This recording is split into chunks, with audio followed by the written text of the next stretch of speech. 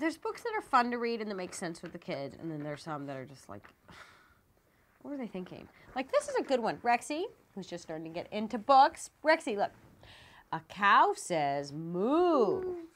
A sheep says baa. 3 singing pigs say la, la, la. The other night, my husband comes out of their room and he's like, well, Rexy went right to sleep. I went, really? He did? What'd you do? Did you read a book? Yeah, I was about halfway through the story and he was asleep. Oh, what book was it? Was it perhaps the little Gallup book where we say things like, can you spring like a cat? No, it was, oh, the places you'll go, Dr. Seuss. And I'm like, oh, no wonder he fell asleep. That thing is a snooze fest. I don't care if it's a classic. It's boring. I don't even like it. I think it goes on too long. Unslumping yourself is not easily done, especially when the job market is bad as a baked ham or something. I'm improvising that part. You will come to a place where the streets are not marked. Some windows are lighted, but mostly they're dark. A place you could sprain both your... Vivien, what do we think about this book?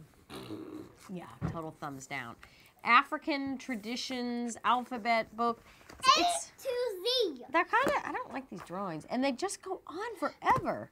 I would, you know, gather honey, the eco moo. I mean, you really have to stay with it. This is not an attention grabber, right?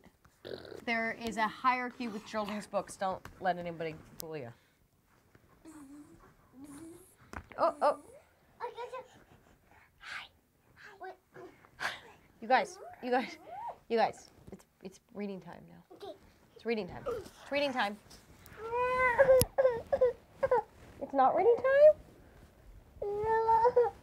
What happened?